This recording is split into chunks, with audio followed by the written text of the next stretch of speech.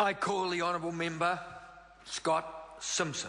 Thank you, Mr Speaker. It's a pleasure indeed to stand in support of this bill, which, as my colleague Jamie Lee Ross has just mentioned, looks like it will have unanimity across the House, and that in itself is a rare and wonderful thing.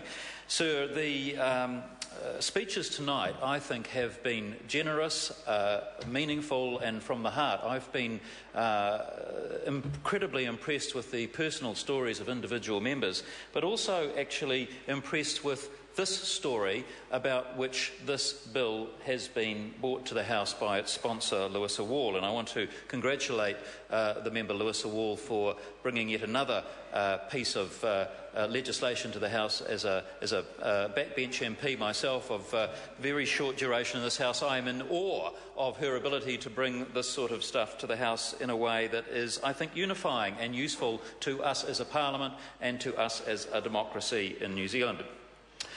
Sir, following the Marriage Definition Amendment Act of last year, same-sex couples are of course able to marry, and therefore they are now able to jointly apply to adopt children.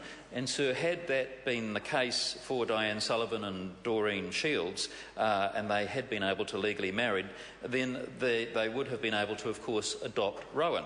Now, if that had occurred, then this bill would not be required. Sir, in a previous life, before coming to this Parliament, I had the great privilege and pleasure to be CEO of a children's charity called Make-A-Wish. And so I was for about 3 years, sir, a professional wish granter. And that, let me tell you, is a terrific thing to be able to do. And in my maiden speech to this House, I mentioned that one of the challenges I saw for myself in this House was to be able to, in some way, bring the job, skills and transfer of knowledge from my role as a professional wish granter into this chamber. And, sir, tonight I have a small sense of having achieved a little bit of that by being a participant in this debate and indeed having been a member of this House as we passed the second reading of this bill. Sir, I mentioned also when I was speaking in my maiden speech about being a professional wish granter for Make-A-Wish that one should never underestimate the power of some magic, the power of a wish, and the power of small things, small deeds, small actions to have enormous, important impact upon the lives of individuals. And, sir, tonight I think we are, as I say, having a small sense of that. So, this is a private member's bill. I'm grateful to my colleague, the member Jamie Lee Ross, for giving us a little bit of history about private members' bills, because indeed the House would be sitting under extended urgency very frequently if the old rules still applied. Sir, I want to thank members of the Select Committee who have considered the bill. Chaired by the Honourable Ruth Dyson, I, of course, did not have an opportunity to sit on the bill, but I was particularly taken by speeches earlier on in the debate from members who did participate in the consideration of the bill after first reading. And I note with interest that they have made a number of modest but significant and important changes.